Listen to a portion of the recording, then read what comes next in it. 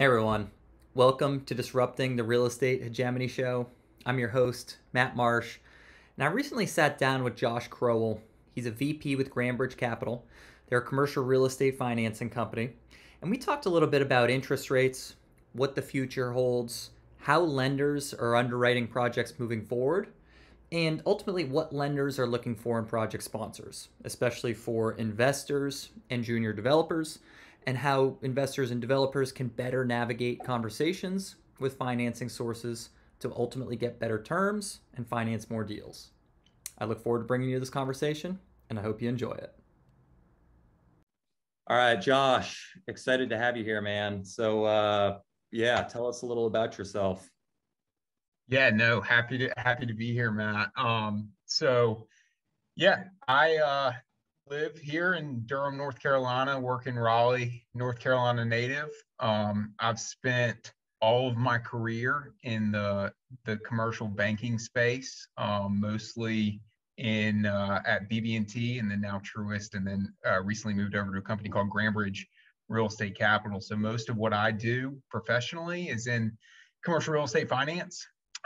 Which, I think is going to be the bulk of our discussion today, is just talking around kind of some of the financing aspects of commercial real estate development and commercial real estate projects. And then personally do a little bit of investing as well, and happy to talk about some of that, just some single family rental type stuff, duplex, and planning a development project, a small one over in Durham. So happy to discuss any of those, but glad to be here.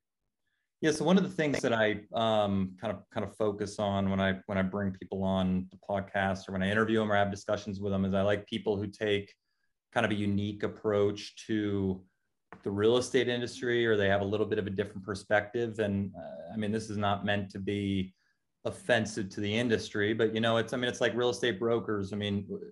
How do bankers differentiate themselves? You know what I mean? It's you can go to one banker, you can go to another banker, and it's almost like they're offering similar services. So what I appreciated about you, at least conversations we've had and as we've discussed, is you take a little bit of a different approach and kind of have a different outlook on the industry. So I do appreciate that. But let me ask you, was there a reason you got into banking and finance as opposed to kind of a different industry? Were you just, were you fascinated by the numbers? What was it? I wish I had a really good story here. So I was an accounting major in undergrad and was on the full course to go an extra year, sit for the CPA exam, and become a boring old accountant. Thank God you didn't do that. I almost did the same accountants thing out there. Yeah. I've got a dad that's a CPA. He's also an attorney, and that just seemed to be the course that was set out for me. But then, I grew up in Winston-Salem, North Carolina. So the back door of BB&T, their headquarters were there my whole upbringing. They were founded in Wilson, North Carolina, but they were in Winston-Salem. So I had some good friends growing up whose dads worked for the bank. They seem to like what they do. They seem to have a good work-life balance. And so when I was looking at career paths after college, I did a little bit of interviewing at the bank and had a job offer in one hand, and then a extra year of school and sitting for the CPA exam on the other hand, and decided that I would rather just go ahead and start in the working world. So that's how it kind of worked out, is just started at the bank. And then I think during that, it's almost like something that you start doing, you then grow a passion for, rather than having a passion for something and then try to start doing it. And I just kind of started being a little bit more passionate about finance, and then particularly passionate about real estate. So pairing those two things together, the finance end and the real estate finance and the real estate piece kind of led me to where I am today. Okay. Makes sense. Well, so I think I'm going to frame, and for those listening and for the audience, I'm going to frame this discussion through a couple of different lenses. So I'm a real estate developer. So for me, I'll be asking personally, and for other real estate developers out there, kind of what's changing in the industry, what you look for as far as project sponsors and things from that lens. But I think it's also important to kind of touch on, what's happening to small business owners and small businesses that are looking to expand and what that means for their acquisition or ground up project financing, and then investors as well. So I guess that leads to kind of the elephant in the room, because I mean, right now we're sitting June 2nd. Interest rates have been going up for, I mean, pretty steadily for, we're going on what, 3-4 months now. Mortgage rates maybe even a little bit longer. So I mean, talk a little bit about that as far as, what's happening to, obviously, the Federal Reserve. We could talk a little bit high level, Federal Reserve, Fed funds rate, what that means for the monetary system a little bit, how the 10-year Treasury yield is kind of used as a benchmark, and what exactly is happening to interest rates, and what does that mean for real estate? Yeah, no, I mean, that's a good question and a deep topic. I know it's loaded. Happy to dig. Yeah, no, happy to dig into it. And, I mean, it's funny, I mean, I studied interest rates in college and studied kind of the history of different environments that we've been in. And then my whole career has been spent in a very low interest rate environment, which is a little bit different for lenders, a little bit different for borrowers. Just the approach to projects, the approach to finance changes in those environments. And, my career, I've lived through one stage where I felt like interest rates were doing what they are today in 2018, where they started to increase a little bit. The Fed had made a few decisions to hike interest rates, and we thought that they were going to continue to increase. And then there were some decisions made where that did not happen, and they went back down to kind of zero. And it's been that way, and was that way through the pandemic.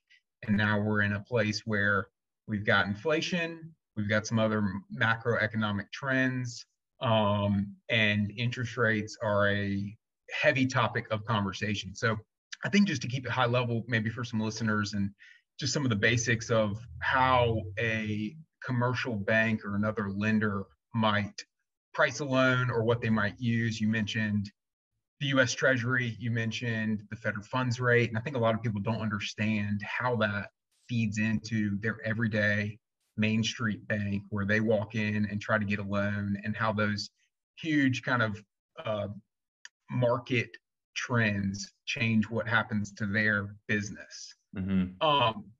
So really the ways that different institutions price, and especially, talking about kind of the banking sector, which I think is probably where most of your clients go for capital and for loans. I mean, you're looking at kind of floating rate debt or fixed rate debt.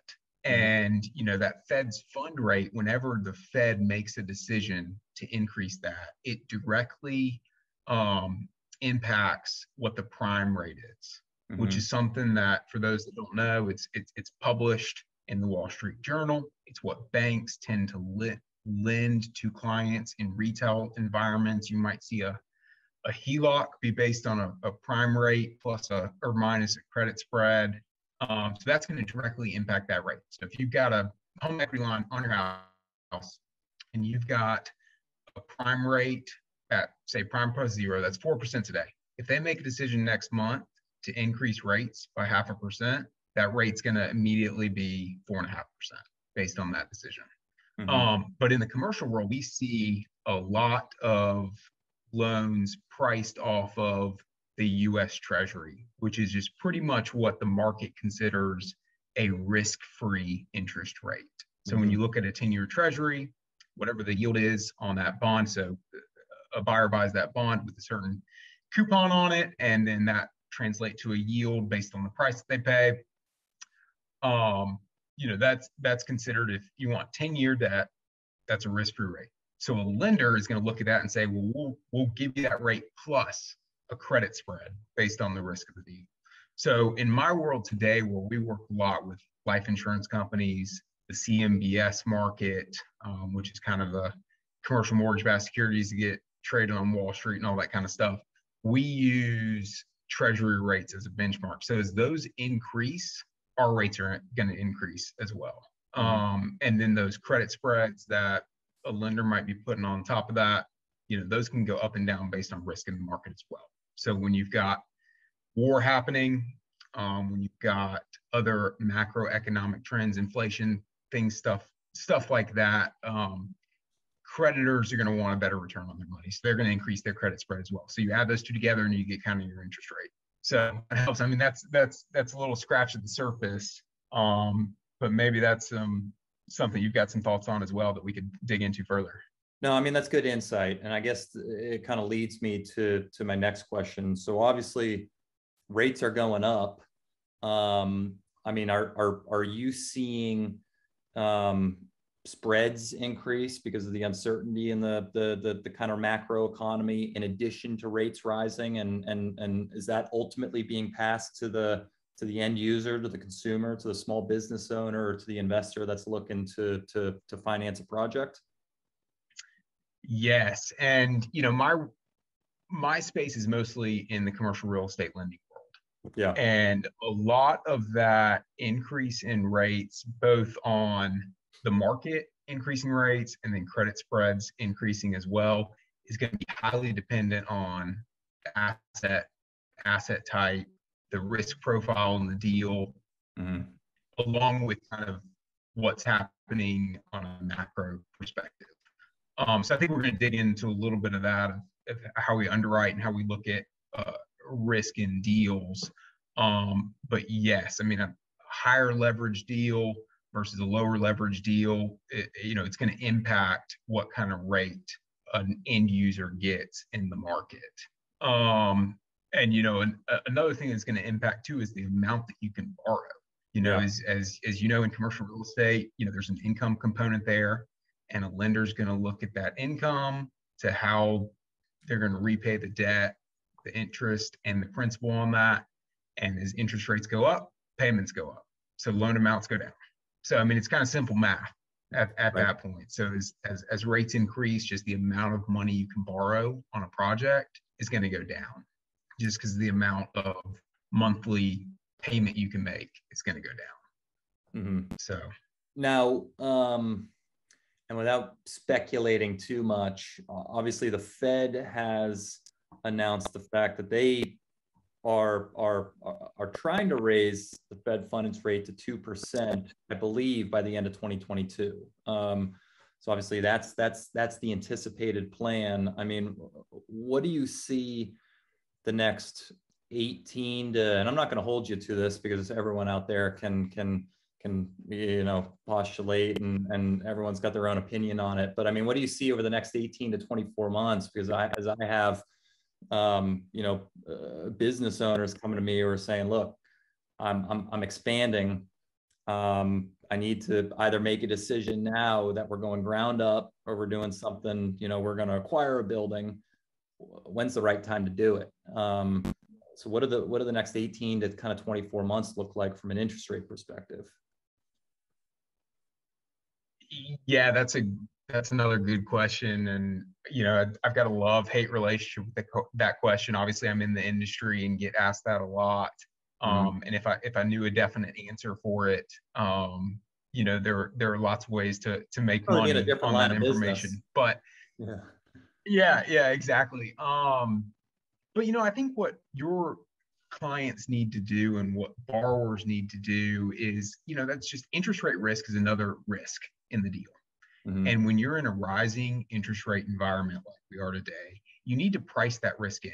And lenders are going to do that, and borrowers need to do that as well. When you're looking at a project, when you're thinking about expanding, when you're thinking about borrowing money, when you've got a construction project that's a floating rate debt that you're not going to be able to lock in or complete until 2 years from now, you need to consider that. I mean, you need to take interest rates as they are today, and you need to price in where they could be in 2 years and see if the project still works. That's my advice. I mean, banks and lenders are typically going to stress interest rates in their underwriting. So if that interest rate, even if you're locking in a 4% interest rate today, they might underwrite it at 5%. They might underwrite it at 5.5%, just depending on the type of environment that we're in. Just to make sure that, even if that's a 5-year fixed rate deal, you don't want to be refinancing that in 5 years, 2% higher than you are today. So, I mean, I think it's just another risk to take into the equation, and it's another thing to mitigate. So it's just something to be thinking about and making sure that you're pricing into a model based on whatever the specifics of that deal might be. So, I mean, that's would be what I would say. I mean, nobody knows. I mean, the market seems to expect interest rates are going to be higher by the end of the year and probably plateau and be higher in 2023 and probably 2024. So move kind of up and then flatten out a little bit, but at a higher interest rate than we've seen in a long time. So just, you know, make sure that if you're a borrower in that scenario, you're being forward thinking, you're looking out at that risk. And if you've got a refinance coming up in the next 2 to 3 years from a lower interest rate to a higher interest rate, make sure the numbers pencil.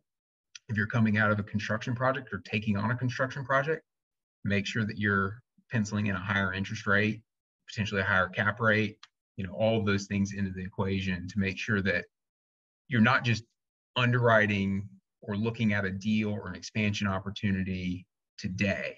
What does that look like in 2 years? What does that look like in 3 years? And does it still make sense? And I mean, that's what I would encourage people to do. No, I mean, that's good insight. And I appreciate you touching on underwriting, because that's kind of the next question I wanted to pose. So I'm a little bit jaded because in the social circles I run in, you know, I hang out with some of these multifamily syndicators who are always talking about the fact that they're, you know, conservative underwriting, blah, blah, blah. And I never know what that means. I mean, are you know, what sort of vacancy assumptions are you using? What interest rates are you assuming? Are you assuming a refinance in 2 to 3 years at the same rate? Exactly. Things that you were touching on. So I have no idea what that means, but how is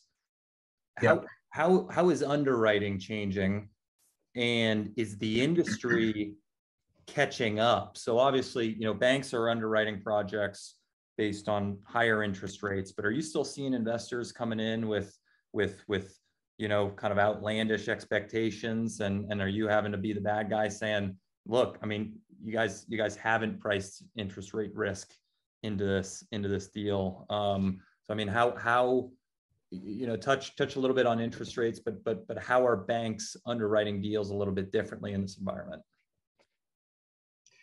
Yeah, no, I mean, I think a lot of the underwriting, as far as just kind of the nuts and bolts, looks very similar to how it would anytime, just as far as kind of the assumptions that a lender might make. But, you know, I mean, we work with a lot of lenders. I mean, we're at Grandbridge, we're a mortgage banking company. So, I mean, we're not a direct lender ourselves, but we work with lenders kind of across the spectrum. So we're working with agencies, the CMBS market, we're working with life insurance companies, we're working with commercial banks. And I mean, they're all different in the way that they look at those things. But I mean, to answer kind of that specific question around interest rates is, you know, we were working on a deal recently where we had a bank term sheet. We ended up taking it to some local banks, and it was a pretty sizable office portfolio. And, you know, they were underwriting, I think at the time, maybe at a 5% stressed interest rate, even though they were offering a 4% rate. And this was several months ago. Mm-hmm. And then, you know, that deal was moving a little slowly. And, you know, if the borrower didn't move fast enough, the bank had made an internal policy decision to increase their stressed interest rate to 5.75%, just based on where the market was headed. So automatically, if you plug that into the equation of how they're getting to how much loan they'll lend, you know, maybe you fall short by a few $1 million of where your loan was. You know, maybe, you know, a $60 million project that they were going to lend is now $58 million. And, you know, the borrower is going to have to come up with additional equity based on increased interest rates. So I mean, I think that's kind of the direct correlation with bank and interest rate that they're underwriting. And then, I mean, obviously there's lots of other assumptions that go into that, which we can talk about. But I mean, the market typically dictates that. And I would say, besides interest rates, the market's also going to dictate kind of some vacancy underwriting analysis, and then also where rent's going to be. In a rising interest rate environment, is that going to slow down rent growth? And somebody that's pro-forming a certain rent per unit on a multifamily project, is that going to be pulled down some by increased interest rates, slowing inflation, and other market dynamics? So what when an investor or a developer comes to you and they say, hey, I got this proposed project, I've underwritten it, I've made these assumptions. What are you looking for in a project sponsor? And we can kind of start from the traditional existing acquisition investor perspective. Then I do want to touch on the perspective of a developer. What are you looking for in a project sponsor when they're coming to you and saying, I need some cash for this project? Yeah. And yeah, I mean, we'll talk a lot, I think, about kind of the deal by deal underwriting, Yeah. but I mean, that question is the first question that any bank is going to ask. It's like, who are you? And what experience do you have? Mm-hmm. And I think from a sponsor perspective, any lender is looking for, first and foremost, experience. Have you done this before? Especially on the development piece, but then also even just buying a stabilized property that already has rents in place. It's like, are you going to be able to manage that asset? Are you going to be able to manage any tenant turnover? Are you going to be able to manage any increased operating expenses? Are you going to be able to manage any sort of, who knows what might happen to the property during your ownership? And are you going to be able to do that? I mean, I think of it as kind of like if you're going to a mechanic with your car and you go to two mechanics and one of them says, I've fixed this 100 times, and one says, I've never done this before, and they both give you a quote, which quote do you trust? Sure. It's like you're going to trust the guy that's done it 100 times. So I would say first and foremost, looking to that experience piece and just a track record of successful projects. And then second in a sponsor, and then again, apart from the deal, is what is that sponsor's financial profile?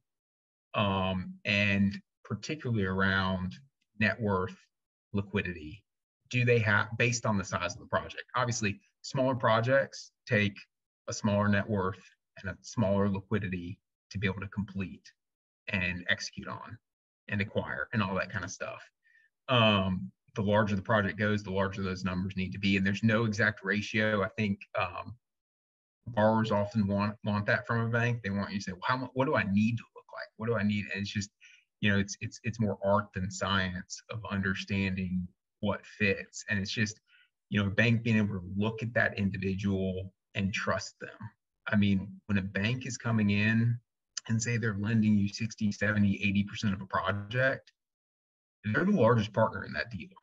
Yeah. I mean, they've got the most capital at risk, and they want to make sure that they've got somebody behind that project that's going to be successful and has the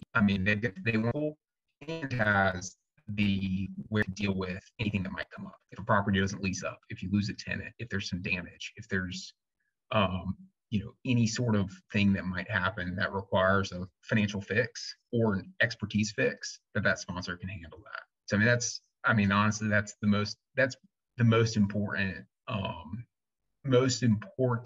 factor in kind of getting a deal done and getting a bank behind a deal. And I think of those two things as levers, right? As experience goes down and financial wherewithal goes up, you can kind of take over not being experienced if you've got a lot of financial backing.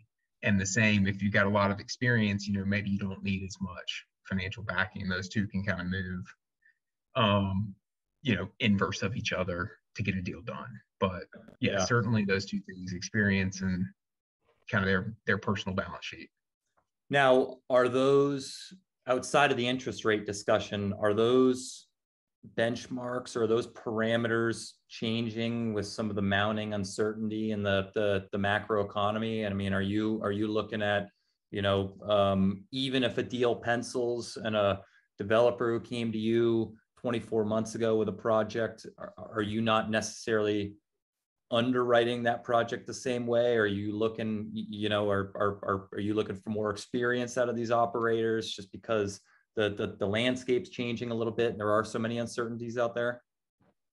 Oh, absolutely. Yeah, I mean, absolutely. I mean, obviously lenders vary in their risk appetite. They vary on the projects they want to do. But I mean, in times of uncertainty like this, and especially when you're talking about developers, especially when you're talking about construction, there are times when banks will say, hey, we're only doing construction for existing clients. We're only doing construction for clients that are already good clients we've already done projects with, and then we'll take on a new project. We're not going to do it for a prospect. We're not going to do it for a potential client. Just because, having that relationship and being familiar with a borrower is extremely important to a lender. Yeah. So, I mean, to answer your question directly, I mean, yes. And in environments like this, it's particularly important. I mean, I think for borrowers to have loyalty to banks, and then, banks to have loyalty back of being able to do projects that maybe they wouldn't do for someone that they don't have a history with. Makes sense. So I want to pivot a little bit and kind of get into I think one of the things that people have a little bit of a hang up or kind of some trepidation with is how do you approach a bank? How does a borrower or how does an operator navigate that conversation? Because, I mean, a bank, in some perspectives, you're sitting across the desk from someone and, they're holding they're the ones with the deep pockets. They're the ones who are kind of holding the future of that project in their hands. On the other side of the coin, a bank or a lender is no more than, a salesman themselves, because they need to get money out the door into projects that, make sense or that are going to make the bank money. So how does a borrower navigate that conversation? I mean, how do they paint the picture? What sorts of things do you suggest or do you look for when you're sitting on the other side of the table when someone comes to you with a project? Yeah. Yeah, I mean, it's hard. Banks are large. I mean, especially, the big ones are really large, and it's hard to navigate. And I think the first thing that a borrower needs to do is find the right person at the bank to talk to. I mean, you would be surprised. I mean, I had a discussion about a large hotel purchase just this week and financing it that walked into a branch. I mean, you're talking a $60 million, hotel purchase. And I mean, that still happens. I mean, that still happens where they're in the branch, they're doing some personal banking, and they say, hey, we've got this project, and, do you have anybody that would do it? And then, you just hope that the banker is trained to then call the right person and get the right person involved. And in this case, they called a commercial banker who then called me. Mm-hmm. On the side that does, larger commercial real estate projects. So find the right person. And a lot of people do that through word of mouth. They do that through their friends. They talk to them and ask who their banker is and get their contact information that way. And then second, I would say, make sure that you have kind of all your ducks in a row before you go talk to the bank. I mean, a lot of times, and you once you've done a couple projects, you build relationships with banks and a banker where you can kind of start talking to them with kind of a half-baked idea prior to being ready to move forward with it. And once you've kind of got a relationship banker, you've got a banker to call on, you've got somebody to talk to, you can do some more of that. But when it's your first project and you're talking to a bank for the first time, just make sure that you've got the project kind of fully fleshed out and that you've got kind of everything ready to go. I mean, I think, more when I was in the commercial banking world than now, but it's like you would see borrowers come in and they don't have a pro forma drawn out, maybe don't have a fully fleshed out budget for a project, and just make sure that it makes sense and make sure that you not sell the banker, but explain to the banker why it makes sense. Yeah. I mean, you work with a lot of different businesses in a lot of different industries. And, same with bankers. bankers. They see a lot of different businesses and a lot of different industries. And a lot of times you just have to educate them on why it's a good business decision. Because what a lot of borrowers don't realize is that a banker, like you said, is a sales guy as well. I mean, they've got to get out loans. They've got to go sell that deal to somebody inside the bank who actually approves it. You know, I wasn't approving deals myself. I'm still not approving deals myself. So I've got to go take that deal to somebody internally in the bank who's actually got the pen to sign off on it and say, we approve this and we're good to fund this project. So, I mean, you just got to give them that ammunition and the business, why it makes sense, and not just put something on their desk and say, hey, I need $2 million. You know, they got to know why it makes sense for your business, how it's going to be repaid, all those types of things. Just make sure that you've got those questions answered before addressing that, and give the banker what they need so that they can win that internal battle. Yeah, I mean, it's something you don't often think about, is the fact that the banker who's sitting across the table from you, they're not the ones who are approving the loan. Exactly. They need to go to someone, the chief credit officer in the bank, who's the one who's actually, given their stamp of approval on these things. And you're right. So there are a couple of levels or echelons of that these projects need to kind of levels of approval that these projects need to move through, and it needs to be sold or pitched kind of along the way. And I think that's something that most junior or novice investors, a lot of business owners, don't consider. It's the one that's sitting across the table from you. It's not the one that's actually putting that stamp of approval on the project. So yeah, and a good banker is going to know how to help you, navigate that process. And I always tell people, it's like the bank is not always as important as the banker. You can have two different bankers at the same institution that are getting that. One would get the deal done, one wouldn't. So it's important to have somebody that knows what they're doing, knows how to navigate the bank, knows how to make the deal on the front end something that the bank likes on the back end, and just make sure to present it what the way the bank wants to see it. I mean, sometimes just the first light that you get on a deal can sometimes soil it, and you want to make sure that you're just highlighting the risks as a banker, but then also why those make sense and mitigating those risks. I mean, that's the banking 101, is identify risks and mitigate risks. So want to talk a little bit about the equity side of the piece, because I kind of want to segue into the overall capital stack. What are you seeing? And you might not have a ton of insight into this, but what are you seeing on the equity side of the house? Are certain tranches of equity getting more risk averse? Are they diverting funds from real estate into other asset classes, or are they diverting more funds into real estate? Are you still seeing equity sources that are chasing these deals as vigorously as they were 12 and 24 months ago? Because the way I look at it is, you got a world of investment vehicles out there.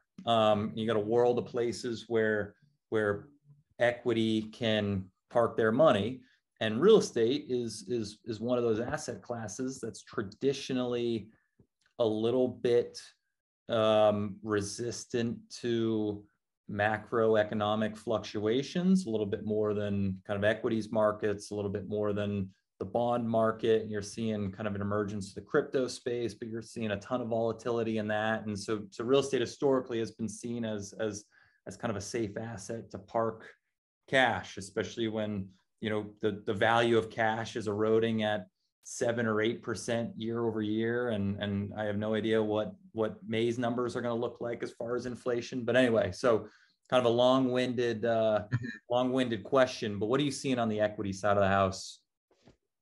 Yeah, I mean, we're not as exposed to that. I mean, we see some equity just in some of the companies that we work with, especially on the life insurance side, and working with debt funds, is they usually have kind of mezz or pref equity that they'll also put into deals just to kind of complete that capital stack. And as cap rates decrease, interest rates increase, like we talked about, and your senior debt, so what a lender's putting on a property, is lower on the basis of the whole, so maybe 55-60% or whatever it is.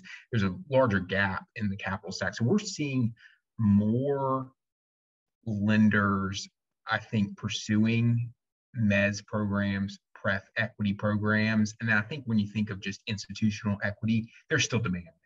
I mean, just from what we've seen, I think, at the end of the day, everybody's chasing yield. And, everybody's chasing a return and wants that to outperform what other asset types are doing.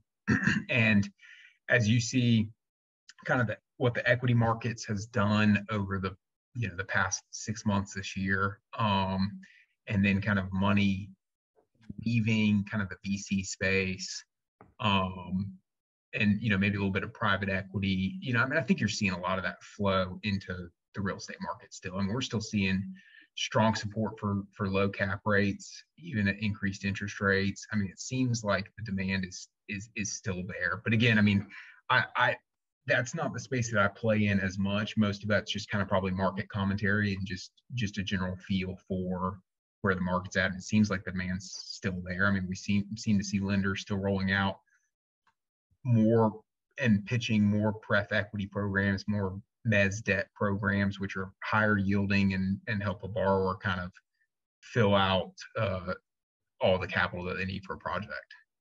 Yeah, and you started to kind of answer my next question a little bit. I'm going to kind of put you on the spot, but it's about creative ways to kind of round out that capital stack, because it's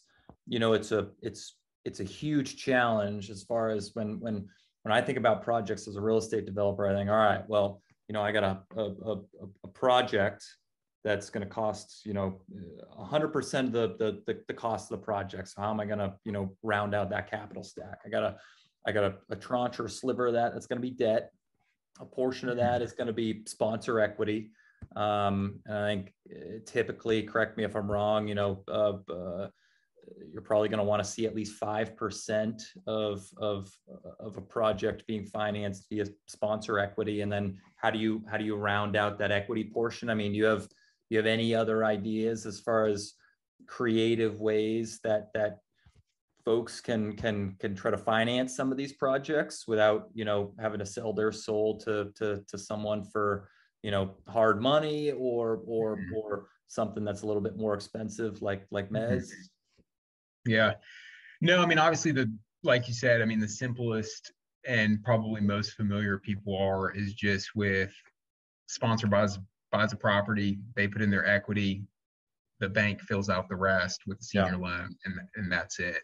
But I mean, there's lots of different ways to finance a project, and we see lots of people finance projects in different ways. And whether that's kind of the use of that senior debt, and then a mezz piece, and then a pref piece, and then your sponsor or your limited partner equity, and then your sponsor equity, or I mean, we see a lot of people. I'd probably say the most creative thing that we see, besides kind of what I just laid out, is use of tax credits for a project as equity. So you've got a historical building, you're going in and renovating it, and you've got some historic tax credits that you've got an investor that'll come in, they'll bridge that until the project's complete. So they'll give you a bridge loan in there as part of the capital stack, and then once those tax credits are available, they purchase those, so those go into the project as equity once it's all done. So I mean, I would say that's what we're seeing. I mean, again, just with increased interest rates and still low cap rates, I think, we're seeing more borrowers get comfortable with mezz. Mm-hmm. And then some senior lenders don't want to see mezz come into a deal and won't allow mezz to come into the deal. So a lot of people that provide mezz debt will also provide it as pref equity, just because it looks a little bit different. They have a different claim if something were to happen. But yeah, I mean, I would say that's probably the most creative that we see. Okay. I haven't seen anybody using, you mentioned crypto, I haven't seen anybody using that to fund a project at this point in time. Man, it's coming. Once once real estate is kind of fully adopted on the blockchain, and once tokenization becomes, more widely adopted. I will let you know, actually, we did see one project that was crowdfunded, which is kind of similar to that, where, they essentially did, imagine your, what's a Kickstarter type campaign, and went to kind of the local community for a project and pitched it. And I mean, you got, 100 people at anywhere from $500 to $1,000 a piece type, putting in equity into a crowdfund situation. And there's, I had to learn a lot about it during that process. I had never seen that before. And I mean, there are, companies out there, and talking about kind of disruptors. I mean, there's companies out there that run this, and, they're regulated by the SEC, and they do all the kind of SEC filings as far as that crowdfunding is concerned. And I mean, that's interesting. And it allows somebody to maybe get in a project in their backyard at, $100 investment, a $500 investment, $1,000 investment, rather than when you traditionally think of institutional investors who are cutting checks for projects, $100,000 and up type scenarios. So that was a little different. Yeah. Yeah, no, I mean, it's actually funny you mentioned that. I had a conversation with a guy, and I'll give him a shout out, but it's a group full of capital out of Wilmington, and they do exactly that. So they're crowdfunding projects, or they're helping sponsors crowdfund projects that are veteran, minority, or women owned. So it's a little bit of kind of a niche in that space, but exactly, because the Jobs Act of 2012, which kind of codified that into law, wasn't passed until I think it was 2014. So it is a relatively kind of new space in the financing world. But you're exactly right. I mean, it allows local individuals who, want to invest their money in kind of an alternative vehicle, don't have $50,000 or $100,000 to write a check. They're not an accredited investor, and they that sponsor goes out to the community.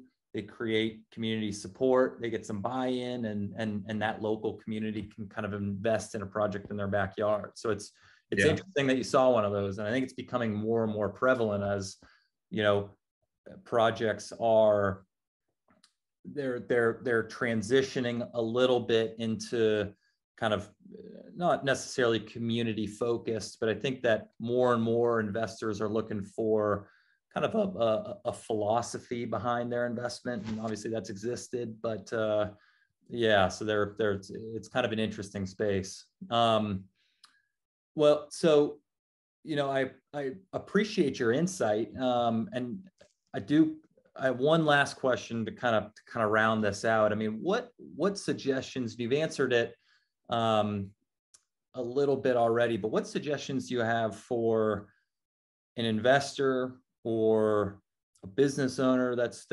chasing a commercial property before they come to you? What do you suggest they're doing if they want to, get a project approved? And obviously, getting their ducks in a row, that's great. Kind of, building a pro forma, developing a little bit of a business plan. But what can people start? That's a question that I've, people come and ask me. Yeah. I work in the real estate business. Besides hiring Matt Marsh and working with him. Yeah, that's right. Exactly. Appreciate that. Yeah. But because, they come and ask me, and they because the real estate industry is this like kind of amorphous blob of a bunch of different service providers that work in the space. The assumption is, well, you got experience in the real estate industry. You must be inside the minds of these lenders. You must know how they think. You must know, what I need to do to prepare for that first conversation. So what's kind of your best suggestion before someone comes to you? How can someone prepare what they need to prepare to have that first conversation? Yeah, I mean, that's, I think if I boiled it down to anything, I mean, I think obviously with any real estate investment, with any real estate development, it's do as much due diligence as you possibly can. Yeah. They need to understand it in and out, and not just, we see a lot of investors, a lot of developers, all they see is the opportunity. and don't usually recognize the risks in making an investment like that, or the risks in doing a new development project. And a lender is going to see the risks. I mean, they just are. We're trained pessimists, and it's terrible, but we're trained to see all the risks and all the things that could go wrong. So just make sure that they're going in eyes wide open, and that they see all those as well, and they've got reasons for why the project still makes sense. Mm-hmm. Because I mean, I think if you go into a conversation with a lender as it's all rosy and everything's going to be great, and this is why this project is amazing, and there are no downsides to this, I mean, that can sometimes be a red flag, when it's like you're not even recognizing the things that could happen, or why this project might not make sense. So just make sure that you've got a full scope. I mean, you've looked at the project from every different angle that you can look at it from. You've identified the opportunity, identified the risk. It's kind of like that business plan. Walk through that you mentioned. Do a SWOT analysis, or all that kind of stuff that you do in business school. I mean, do that stuff and make sure that you understand it really well, and then have that conversation. Got it. So. Well, yeah. So I'm going to give you an opportunity to kind of give your plugs, but what, so obviously you work for Grandbridge, you're local to the Raleigh area. What sorts of clients are would benefit from your services? What sorts of clients you enjoy working with? What sorts of projects do you like that, kind of get you excited? Yeah, no, I mean, I say that I'm a deal junkie. I love projects. I love looking at projects. I love working with borrowers. And I mean, I think the way that I want to position myself is, you asked a lot of questions of what advice would you give to different borrowers. And it's like, I see myself as wanting to be an advisor and an advocate where, clients are coming to me and they're using me because I'm providing them not just a loan on a property, not just equity for a property purchase, but that I'm actually kind of almost a member of the team, almost like a CFO of some sorts. Yeah, where it's like I'm working through it from the time that they've kind of got that their eye on that property to when it gets financed, and helping them through that. So I mean, what we typically work on from kind of a project perspective is stabilized assets. I mean, I love developers. I would love to work with more developers. Love to look at commercial lending. I mean, we work as a broker in that capacity, where, I mean, most of the time we're probably going to banks rather than some of our relationships that we have with life insurance companies and agencies and those types of lenders, just because they don't have construction programs. Mm-hmm. But I mean, I'd say, I mean, for us, the best project is a stabilized asset that's got income on it, where the borrower wants, to recapitalize it, cash out, get a long-term fixed rate. I mean, we've been working on a project. It's going to be a 20-year fixed rate with a life insurance company on a multifamily project. So I mean, and then anything kind of in that multifamily world, we've got a Fannie Mae, a Freddie Mac, and a HUD license. So we're a direct lender for those. So, those make a lot of sense when you've got a multifamily project that's, $1 million of debt and up, is where they can play. And those loans make a lot of sense. And they look, when you talk about underwriting, they look different than bank financing and have some different tools in the tool chest to lend, maybe more dollars or a longer amortization or longer fixed rate than a bank would. Yeah. So well, yeah, those types of projects, happy to take a look at them and advise and see how we can help. And do you only work on projects here locally? Do you look at projects elsewhere? Yeah, good question. So we are nationwide. So we've got 29 offices, I believe, across the United States. Our lenders lend nationwide as well. I mean, like I said, sometimes we have a good relationship with local regional banks here in Raleigh, Durham, Triangle area, and Eastern North Carolina. But I mean, the lenders that we work with the most are national scale. Mm-hmm. So we do projects nationwide.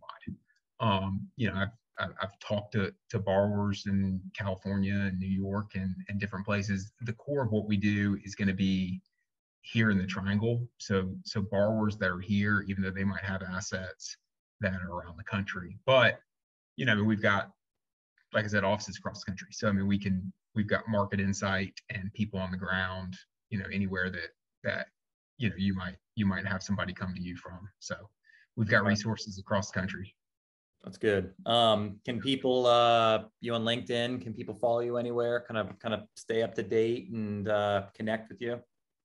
Yeah, LinkedIn. I don't know how you do that. LinkedIn, Josh Crowell on LinkedIn. Yeah, I'll put it up somewhere. I just wanted to, yeah. You can reach me, Josh. Yeah, josh.crowell@grandbridge.com. And you can look the grandbridge.com website. You know, you can sort by people, look at Raleigh, and I'm right there with all my contact information.